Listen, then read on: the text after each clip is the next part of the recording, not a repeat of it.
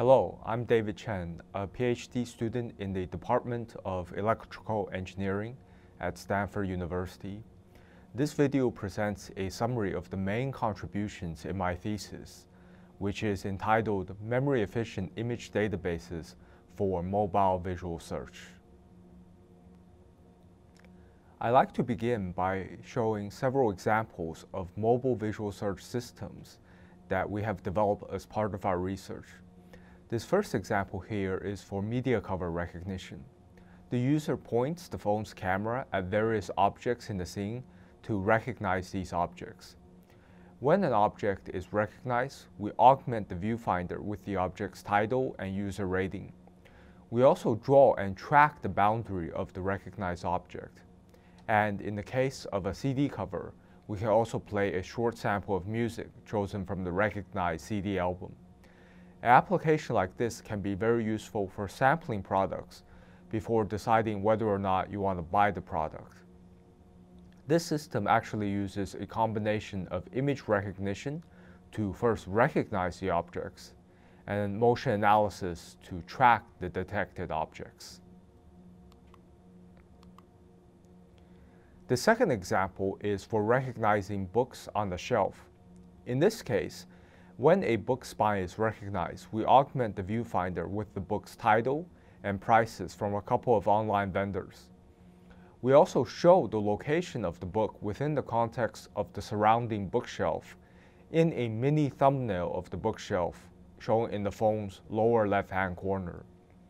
And the short text-to-speech reading of a summary for the book could be read aloud for the user's benefit. An application like this can be used in a library or bookstore to retrieve information about books without ever taking a book off the shelf.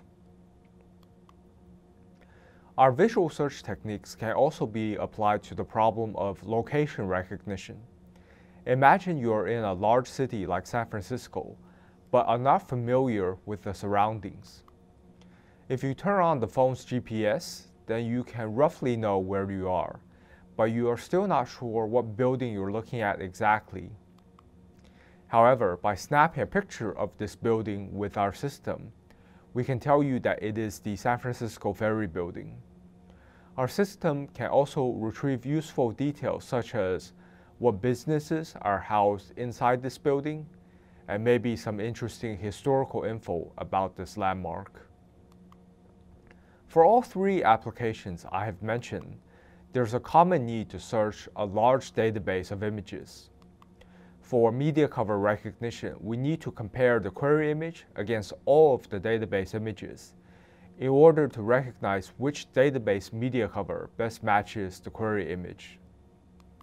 Similarly, for book spine recognition, we need to identify all of the database book spines that match the spines currently visible in the viewfinder frame. And for landmark recognition, we need to find the landmark database image that best matches the query image, even though these two images might be taken from different vantage points and taken at different times. So here we've identified the first major requirement of our database. We need to develop a database representation that can be searched very quickly across maybe 1 million images or more. Then we need to think about how to represent and store this large database in memory. If we store the database on a server, then we would like the database to be as compact as possible so that we can index many images and so that we can also run other memory-intensive processes concurrently on the same server. However, if the database is stored on the server, that means we have to upload query data from the mobile device in order to get recognition results out of the database. If the network latency is high, or if the server is very busy, then the overall query latency will be high. An attractive alternative scheme would be to store the database directly on the mobile device. But now we really have to contend with the small memory capacity of the phone, which is typically 1 to 2 orders of magnitude smaller than the memory capacity of the server. and this memory space has to be shared with all of the other apps that the user is likely to run concurrently. So here we've identified a second major requirement of our database. We need to develop a database representation that utilizes memory very efficiently.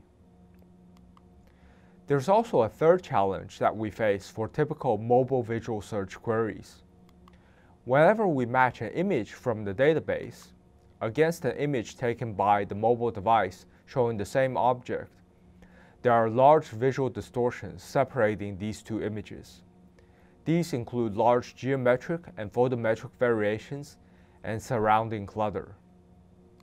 So a third requirement is we need to develop an image representation that is resilient against these significant visual distortions. My contributions in this thesis directly fulfill all three requirements simultaneously and can create a memory-efficient, scalable, and robust database representation. First, I developed memory-efficient histogram signatures. These signatures cover the popular vocabulary tree framework that is used in computer vision. They can reduce the database memory usage by 4 to 5 times without any loss in the matching accuracy, and they enable fast decoding in memory. Second, I will move one step further and develop memory-efficient residual signatures.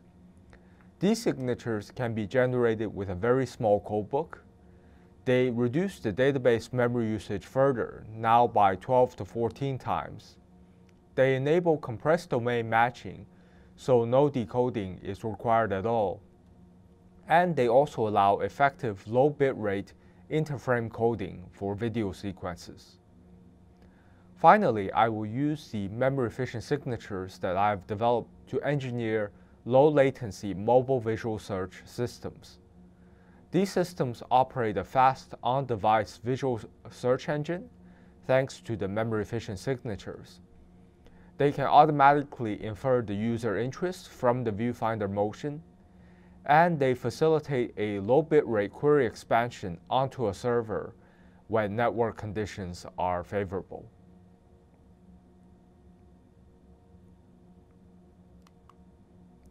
Here's an outline of the remainder of the presentation.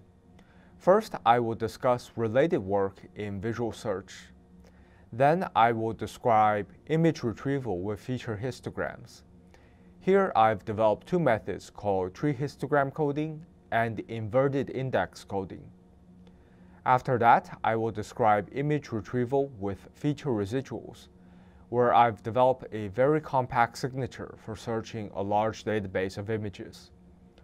I'll then use this compact signature to build efficient mobile visual search systems, where I'll talk about an on-device local database search, a motion-adaptive query selection mechanism, and a hybrid query mode. In a visual search system, there are usually three main processing blocks: local key point detection, local descriptor extraction, and global signature generation and search. For key point detection, researchers have proposed many methods. Some of the earliest key point detectors were the Moravec, the Harris, and the Susan key point detectors. Subsequently, researchers developed multi-scale extensions such as MSCR, SIFT, and SURF. And more recently, there has been increased interest in building very fast detectors. Examples include the FAST, BRISC, and RIF detectors. Once key points are detected in an image, we need to describe the regions around the key points using robust feature descriptors. Here, well-known examples include SIFT, GLOW, SURF, CHOG, and RIF amongst the class of gradient-based descriptors. Binary feature descriptors have also been developed, which can be matched very quickly. Some examples of these include the CS, LBP, brief, orb, card, and freak descriptors. For fast database search, the local descriptors are usually aggregated into a global signature. Here, a large class of algorithms belongs to feature histograms. Methods have been proposed for both flat codebooks and hierarchical codebooks. Researchers have also developed extensions for improving performance, such as multipath search, contextual dissimilarity measure, soft binning, hemi-embedding, and fast geometric re-ranking. Another class of algorithms belongs to feature residuals. Some well-known global signatures in this area include the CFV, the VLAD, and the SCFV global signatures, as well as their variants. Since I will talk much more about global signature generation and search as part of my contributions, I will first give an overview of local key point detection and descriptor extraction. Starting with a color image, we first obtain its grayscale version. Then, we filter the grayscale image with a bandpass filter, like the difference of Gaussian filter used in the SIF algorithm. We obtain the first response image, shown on the right here. Then, we vary the width of the filter kernel to obtain response images at different scales. What we end up with is a response scale space, which is a 3D representation of the image in X, Y, and scale. In this scale space, we will detect extrema, which are shown as these yellow boxes of different sizes overlaid on top of the image. Because we detect extrema at different scales, we gain scale invariance. To gain rotation invariance, we orient each of these boxes along the direction of the local dominant gradient. From these oriented feature key points, we extract local image patches. We compute the image gradients for these local patches, and we further subdivide each patch into smaller spatial cells. For each spatial cell, we compute some statistics from the image gradients to form a portion of the feature descriptor. Then, by iterating over all of the spatial cells and concatenating their contributions, we obtain the overall feature descriptors. Once we have the local image features, we can use them to match a query image taken by a mobile device against an image in the database. Here, I show an example of the feature matches between a database image and the query image. Because I've chosen the wrong database image, the number of feature matches is very small, and the matches are not geometrically consistent. We'll try another database image. Again, the number of matches is small, and there's no geometric consistency. This pattern continues until we reach the correct database image. Now the number of matches is much higher, and the correspondences are mostly geometrically consistent. This method works very well, but there's just one major drawback. It is very slow. If we were to run this method on a database of 1 million images, it could take several hours, which clearly is unacceptable for the low latency visual search applications we are targeting. The results of the last section now motivate me to talk about image retrieval with feature histograms, where I will show how we can search a large database very quickly. I'll also show how we can compactly store a large database in memory using two different methods called tree histogram coding and inverted index coding. To begin, we will build a tree-structured vector quantizer, commonly called a vocabulary tree in computer vision. We'll take a set of images and we'll extract their local image features. These features are shown as 2D points here for illustration purposes, but actually we should think of them as high-dimensional vectors. To partition this feature space, we will perform hierarchical k-means clustering. In the first step, we'll divide into k large clusters. Then we'll split each of the large clusters into k smaller clusters. What emerges is a tree structure, where the tree nodes at the first level are the large cluster centroids, and their children are the subcluster centroids. Here we show an example with k equals 3 clusters per level and d equals 2 levels. but in practice we'll build trees with k equals 10 and d equals 4, 5, or 6, since these larger trees have much better retrieval performance. Once we have the tree, we can compare tree histograms to evaluate image similarity. For the query image, we will quantize all of its feature descriptors through the tree. Suppose the first feature follows a particular path and reaches that leaf node. We'll update the count in the corresponding bin then for the query tree histogram. Similarly, as another feature follows a different path and votes for a different bin. After all of the features have been quantized and cast their votes, we now take the complete query tree histogram and we compare it against a set of pre-computed database tree histograms. We compare the histograms in terms of their histogram intersection score, and the database image with the highest intersection score is judged to be most similar to the query image. In order to perform this voting, we need to store all of the database tree histograms in memory, say for a database of 1 million images. We measure how much memory this takes. For a tree with 10,000 leaf nodes, the tree histograms consume around 5.66 gigabytes. If the tree had 100,000 leaf nodes, the memory would increase to 6.39 gigabytes. And for 1 million leaf nodes, the memory would be 6.59 gigabytes. So a large amount of memory is needed. And this memory does not include the memory needed for the vocabulary tree itself, which is a separate issue we'll discuss in a few slides. To substantially reduce this memory usage, we developed a method called tree histogram coding.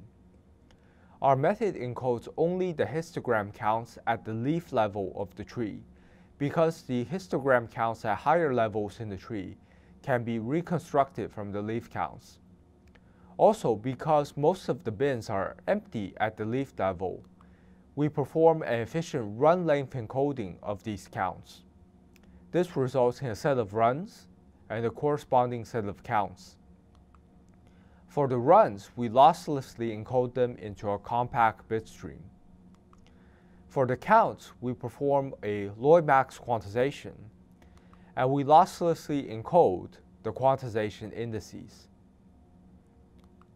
Here, one important issue is that the encoded bit streams have to be decoded during a query in order to reconstruct the decoded tree histograms for score computations. We've experimented with several different encoding methods: arithmetic coding, RBUC coding, and carryover coding. And we found in general there's a trade-off between the coding efficiency and the decoding latency. In particular, the RBUC and carryover codes use byte-aligned code words, so the number of memory accesses is greatly reduced, and the decoding is therefore much faster. So far, we talked about computing image similarity in terms of histogram intersection scores. Actually, there's a way to achieve the same result, but in a much faster manner, and this is done using an inverted index. We quantize the features of the query image through the vocabulary tree the same way, but now when we reach a leaf node, we follow these red inverted links and vote for the database images which have previously visited the same leaf node. This voting repeats for all of the other query features, and when we tally up the votes for the database images at the end, we find we actually get the same histogram intersection scores that we obtained before. To perform this kind of voting, we now need to store the entire inverted index in memory, which entails storing for each leaf node a set of image identifiers indicating which database images have visited that leaf node, as well as a corresponding set of counts. And this must be done for all of the leaf nodes independently. As you can imagine, the inverted index also requires a large amount of memory. To substantially reduce this memory usage, we develop a method called inverted index coding. In the first step, we'll encode the image identifiers by run-length encoding a sorted sequence of identifiers, and then losslessly encoding these run lengths. In the second step, we encode the corresponding counts by performing a Lloyd max quantization and losslessly encoding the quantization indices. Although inverted index coding is similar in spirit to tree histogram coding, the quantities being encoded and their statistics are quite different. To test the effectiveness of our methods, we use the MPEG-CDVS evaluation framework, where CDVS stands for Compact Descriptors for Visual Search. It's a standardization activity within MPEG for building low bitrate descriptors with high matching performance. Within this dataset, there are 5 categories of images: graphics, paintings, video frames, landmarks, and common objects. There are about 10,000 of these images, of which only a small selection is shown here. To test large-scale retrieval performance, these images are further embedded into a sea of 1 million distractor images. Here I'm showing the retrieval accuracy on the MPEG-CDVS dataset in terms of the mean precision at rank 1 and the mean average precision. 3 different tree sizes are tested: a tree with 1 million leaf nodes, 100,000 leaf nodes, and 10,000 leaf nodes. We see that as the tree size increases, the performance generally improves. Also, within each tree configuration, we compare uncompressed and compressed tree histograms. The compressed tree histograms perform slightly better. This is because the Lloyd max quantization of the counts actually makes the query and the database counts more similar. Here, I'm plotting the database memory usage in gigabytes for the same 3 tree codebook sizes. I'm also comparing 3 different database representations. First, we have the uncompressed database, which uses the largest amount of memory.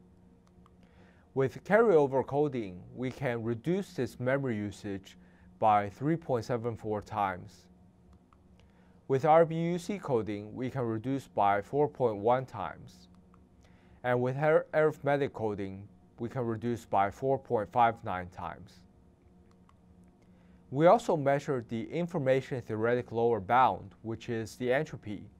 Here we can achieve a 4.9 times reduction. We see that our 3 practical coding methods are not far from the lower bound and from each other. Here I show the decoding latency per query in seconds for tree histogram coding and inverted index coding. The timing is measured on a 2.4 GHz Intel Xeon processor. We see that inverted index coding requires much smaller delays than tree histogram coding. This is because tree histogram coding requires decoding the tree histogram for every database image, while inverted index coding requires decoding only the inverted lists for nodes visited by the query image. For inverted index coding, the smallest delays are obtained by the largest vocabulary tree, which is the one that has 1 million leaf nodes. This large tree we saw before had the best retrieval performance, so this gives 2 good reasons in practice why people prefer to use a large tree. I also like to point out here that carryover and RBUC coding require much smaller decoding delays than arithmetic coding. This is because they use byte-line code words that reduce the number of memory accesses. So in a low-latency visual search system, we will probably want to use a carryover or RBUC code instead of arithmetic coding.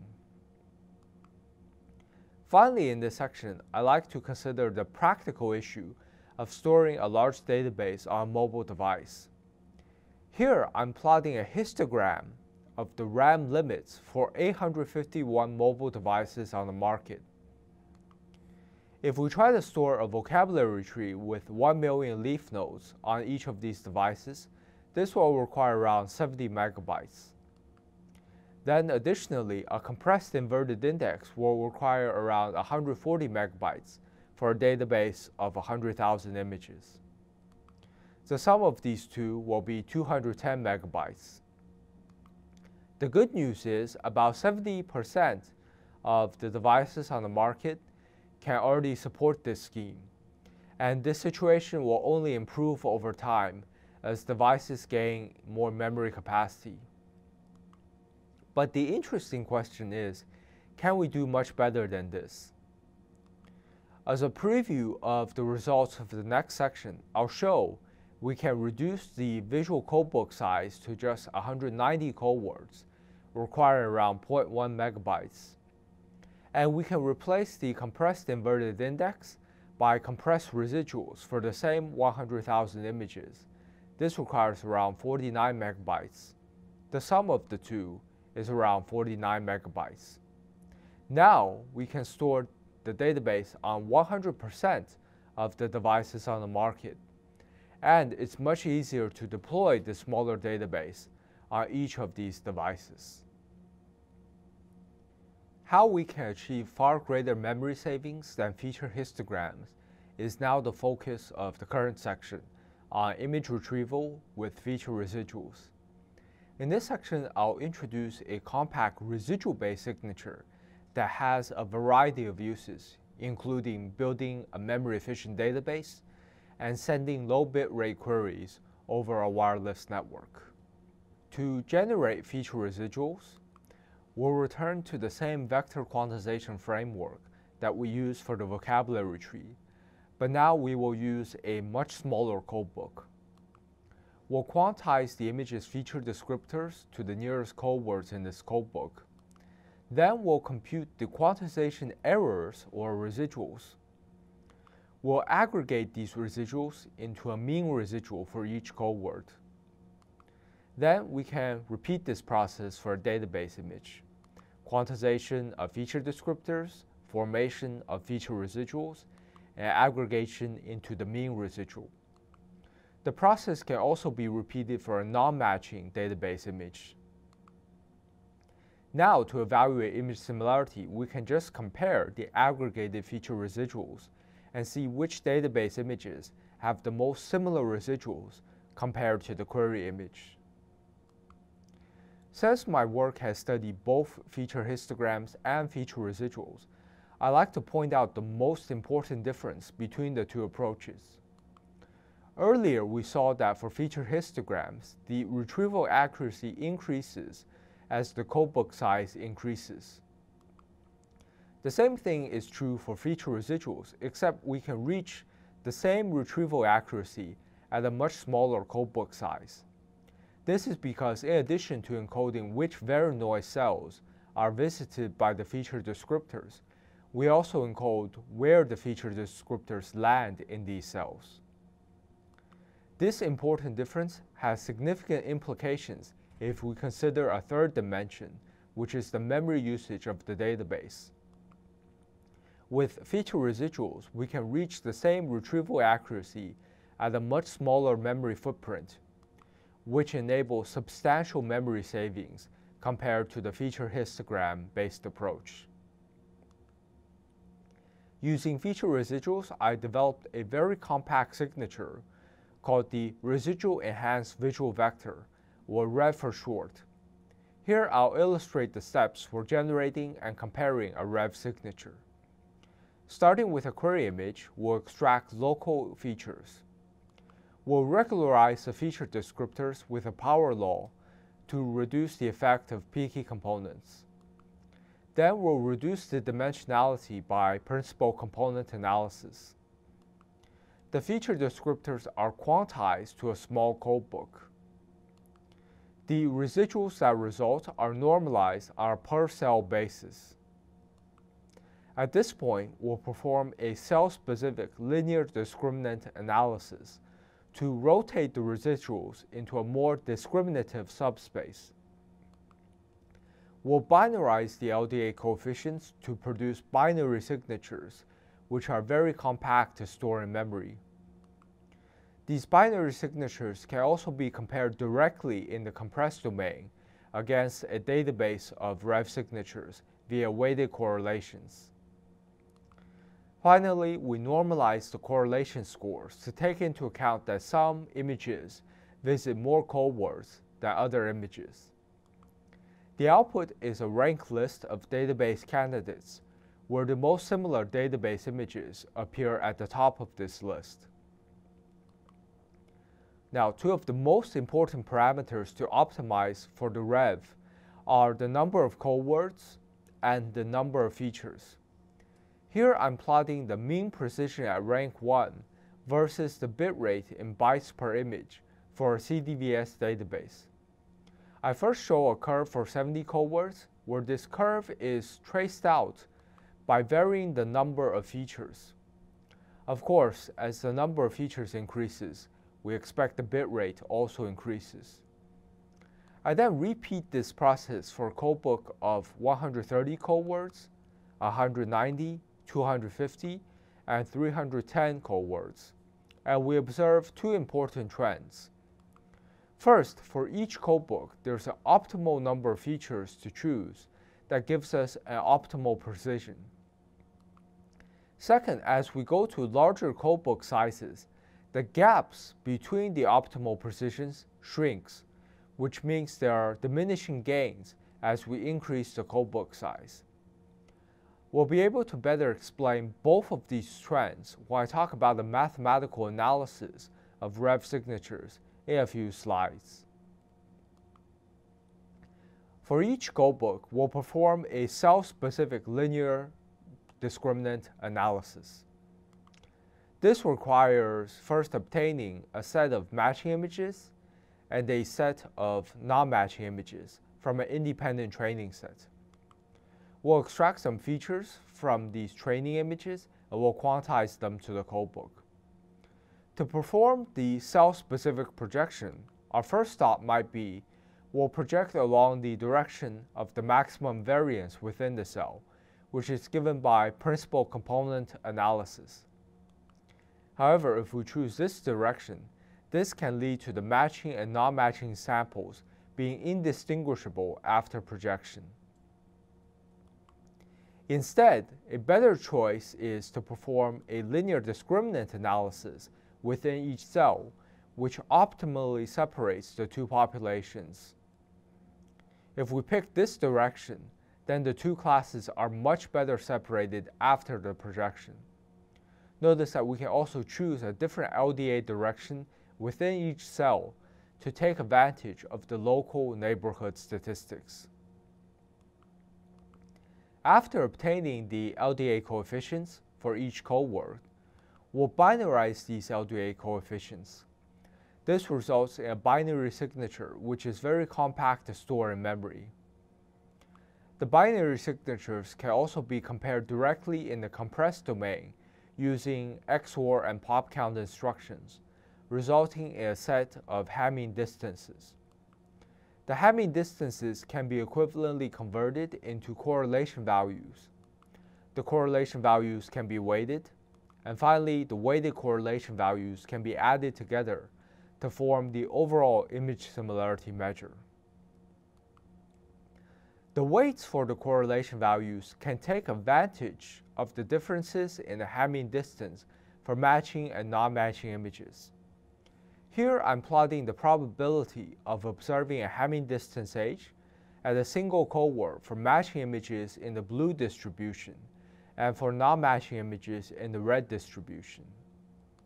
These statistics can be obtained from the same training images that we used earlier for LDA. As you can see, there's a difference between the two distributions. In particular, the smaller Hamming distances are more likely to be observed for matching image pairs. Thus, we propose a weighting scheme that favors observations which achieve these lower Hamming distances, because these observations provide stronger cues for the presence of a matching image pair. To speed up the correlation computation even more, we can use a multi-round scoring approach. The idea is shown here. In the first round of scoring, we'll compute the correlations for a subset of the code words. This results in a set of partial correlation scores. From this set, we identified the most promising database candidates for further exploration. Then in the second round of scoring, we finished computing the correlations only for these most promising candidates. At the end, we obtained the full correlation scores for a subset of these most similar database images. By carefully controlling the number of code words visited in the first round and the number of images visited in the second round, we can get a several-fold speed up in the computation without any loss in the matching accuracy. As I promised a few minutes ago, I'll explain some of the trends we saw earlier with a mathematical analysis of the rev signatures. I've developed mathematical models for the rev correlation scores. For the non-matching images, I find the distances between the binary signatures can be modeled well with a mixture of binomial distributions. For the matching images, I find the distances can be modeled well with a mixture of generalized binomial distributions, which take into account the strong dependence between the bits for the matching image pairs. Here I'm plotting the distributions of the matching and non-matching scores for both the empirical and the model data. I'll do it first for a codebook of 70 code words and 100 features. And then we can increment the number of features by increments of 50. As you can see, the distributions get flatter and flatter as the number of features increases. At some intermediate point here, the overlap between the matching and non-matching distributions is at a minimum. And at that point exactly, we obtain the optimal precision for this codebook. We can also change the number of code words in this experiment. Here we observe that as the codebook size increases, the distributions change less and less, which explains why there are diminishing gains as we go to larger codebook sizes. Now we can draw random variable C sub nm from the non-matching distributions representing non-matching images in the database. Similarly, we can draw random variable C sub m from the matching distribution representing matching images in the database. Usually, there are far fewer matching images than non-matching images. Now, for the retrieval result to be correct in the first spot, what we need is the max of the matching scores to be greater than the max of the non-matching scores. And the probability of this event occurring is exactly equal to the mean precision at rank 1. Using this mathematical model, we can now predict the rev retrieval precision. Here, we plot the model precision values next to the empirical precision measurements we obtained earlier. We see that our model accurately captures the two important trends. It predicts there's an optimal precision for each codebook that's obtained by optimal number of features. Our model also shows there are diminishing gains as we go to larger codebook sizes. A model like this can be very useful for optimizing the rev parameters and also for predicting the rev retrieval performance for configurations we have not yet tested yet. Now I'll show a comparison of the retrieval performance for several compressed database methods. For feature histograms, we'll compare against tree histogram coding and inverted index coding. For both of these methods, we'll use a vocabulary tree with 1 million leaf nodes, soft binning, multipath search, and TF-IDF weighting. Basically, this is the best vocabulary tree we know how to construct. For feature residuals, I'll compare it against the scalable compressed Fisher vector, which is a high-performing global signature that's been adopted into the MPEG-CDVS test model. and I'll compare against our residual enhanced visual vector. Here I'm showing the retrieval accuracy on the MPEG-CDVS dataset for the 4 compressed database methods. For all 5 categories of images in this dataset, the tree histogram methods and REV perform very similarly. Also, across the same 5 categories, REV consistently outperforms the other residual-based global signature, which is the SEFV signature. Here we measure the RAM usage for the same 4 compressed databases. First, for the 2 tree histogram methods, they require storing a vocabulary tree that consumes around 70 megabytes. With tree histogram coding, we need an additional 116 megabytes to store the compressed tree histograms. If instead we used inverted index coding, we need 140 megabytes to store the compressed inverted index. Both residual-based methods use significantly less memory, around just 49 megabytes. This is around a factor of 4 reduction compared to the tree histogram methods. This enables the residual-based methods to be much more easily deployed on any mobile device. Having developed memory-efficient database representations, I will now use these compact databases to build practical mobile visual search systems. In this section, I will show a mobile visual search system that uses on-device local database search, a motion adaptive query selection mechanism, and a hybrid query mode. I'll propose an on-device image matching architecture that has the following advantages. First, this architecture is unaffected by slow network transmissions. Second, the system works in regions where you do not even have network coverage. The system is also unaffected by congestion on a busy server. It completely protects the privacy of the user's photos, since nothing is transmitted over the network. And last but not least, versatile hybrid query modes can also be possible with this architecture, as I'll show later in this section. But to realize these advantages, we must overcome the following challenges. First, the entire image matching pipeline must run on a mobile processor. Second, the device resources must be shared with the phone's operating system and other apps that the user is running concurrently. And perhaps the biggest challenge of all, a large database must be stored in the small memory capacity of the device.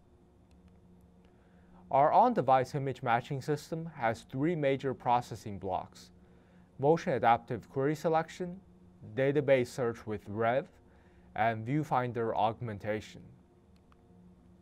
In the motion analysis stage, we estimate the motion between viewfinder frames in order to detect periods of low motion.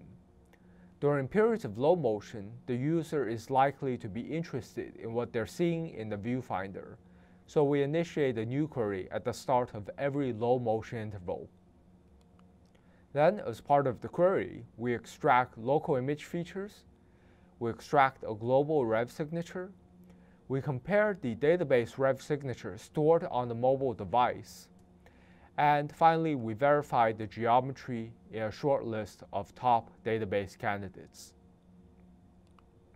Once we have the recognition results, we can track the recognized objects using the same motion analysis engine that we used before, and we augment the viewfinder with new layers of interesting information.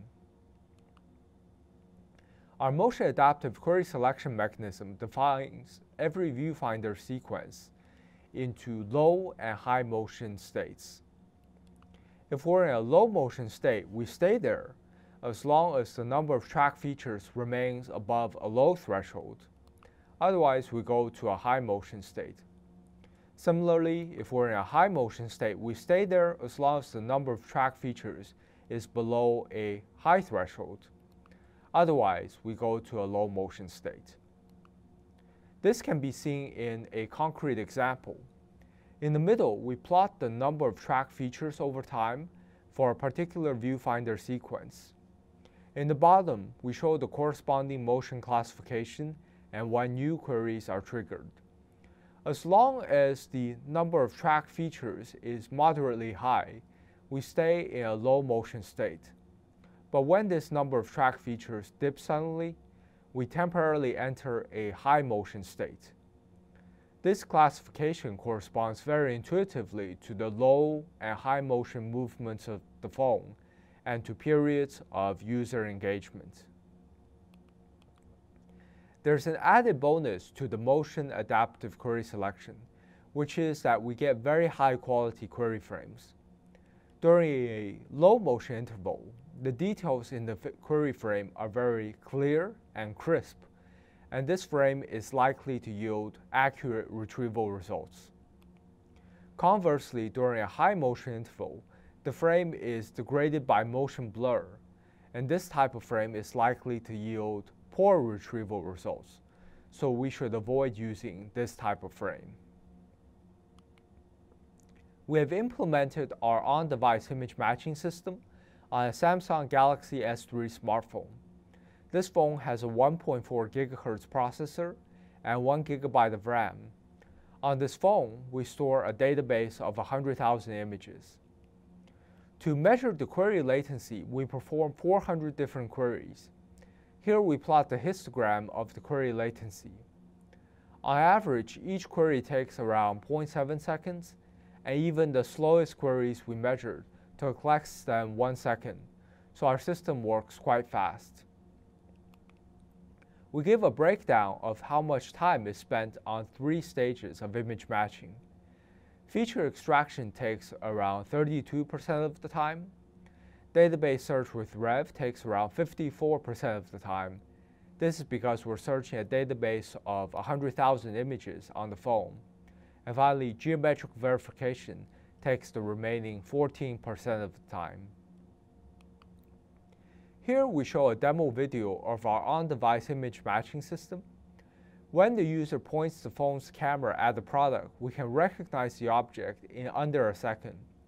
We augment the viewfinder with the object's title and boundary, and we also track the object with the motion analysis engine for as long as the user maintains focus.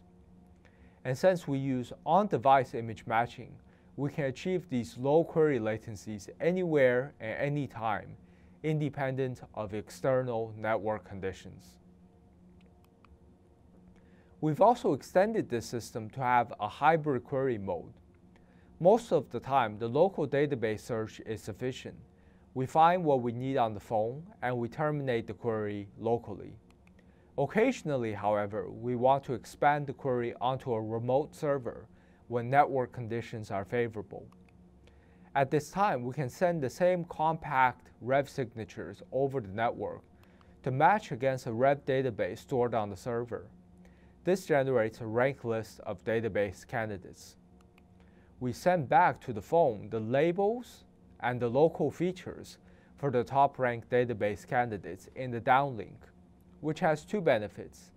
It can improve the accuracy of the current query, and it can be used to update the local Rev database so that future queries are more accurate.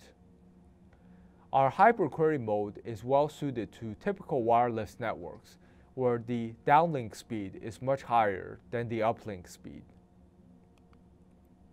Now, an interesting problem in this context is we're processing a sequence of viewfinder frames. If we extract Rev signatures from these frames, we expect the Rev signatures to be correlated. The interesting research question is, how can we exploit the temporal correlation between the Rev signatures to reduce the bit rate? We propose the following interframe coding approach.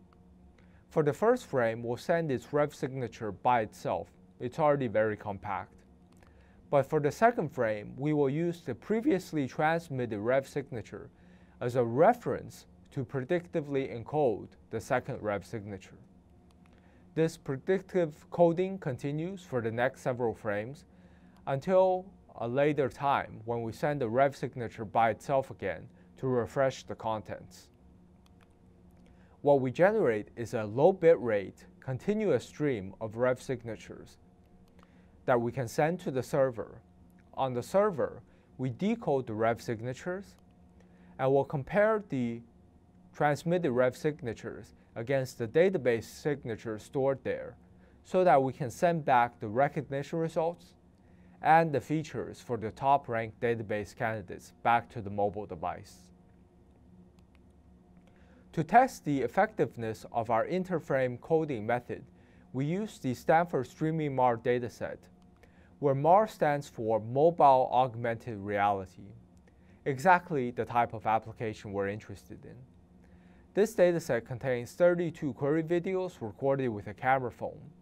It also contains a database of 23 objects plus 1 million distracted images. And the challenges include viewpoint differences, illumination variations, and difficult background clutter. Here I'm plotting the mean precision at rank 1 versus the uplink bitrate in kilobits per second for this dataset. I first showed the performance for a baseline scheme that sends the rev signatures independently for every frame, without exploiting the temporal correlation. Actually, this scheme doesn't perform too badly. It requires a bitrate around 100 kilobits per second, which is the bitrate you need to stream music over the internet. This is because rev signatures are already very compact by themselves. However, by exploiting the temporal correlation using interframe coding, we can reduce the uplink bitrate by almost 2 orders of magnitude to 2 kilobits per second or less.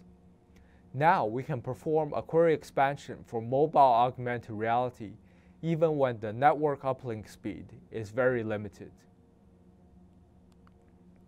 In conclusion, my thesis has studied how to build memory-efficient image databases to empower low-latency, robust mobile visual search systems. First, I studied how to create memory-efficient feature histograms. I developed 2 methods called tree histogram coding and inverted index coding, which can reduce the database memory usage by 4 to 5 times. If we use byte-align coding methods, we can reduce the decoding latency to 20 milliseconds or less for a database of 1 million images. And I've shown we can store a compressed histogram-based database on a relatively large set of images in RAM for the majority of mobile devices today. Then I went a step further and developed memory-efficient residual signatures. These signatures form a compact signature called a residual-enhanced visual vector, which can reduce the database memory usage by 12 to 14 times. The rev signature exists in a binary form, so it can be stored compactly in memory and can be compared directly in the compressed domain. And I've shown a rev database can be easily deployed on all mobile devices today. In the third part of my research, I applied these memory-efficient signatures that I developed in building practical, low-latency mobile visual search systems. In particular, the rev signatures are utilized to build a robust, on-device image matching system. A database of 100,000 images can be searched on the device in 1 second or less, regardless of external network conditions. And this database can be opportunistically updated when low bitrate query expansion is performed. These systems are automatically inferring the user interest from a motion analysis of the viewfinder frames, so the user never has to press a button, and overall, a seamless mobile augmented reality experience is created.